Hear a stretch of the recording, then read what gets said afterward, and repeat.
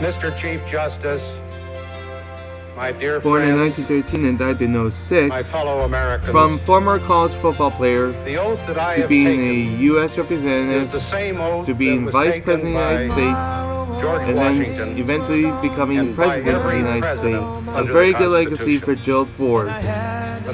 Then in 1948, Gerald Ford got first elected in the United States House of Representatives for the first time. Then in 1973, Gerald Ford resigned from the United States House of Representatives to take the appointment to be Vice President of the United States under Richard Nixon. After Nixon resigned a year after Ford becoming Vice President, Gerald Ford succeeded the presidency. As your president, Then in 1976, Ford lost the election to a full term to Jimmy so I Carter. ask you to confirm me as your president with your prayers.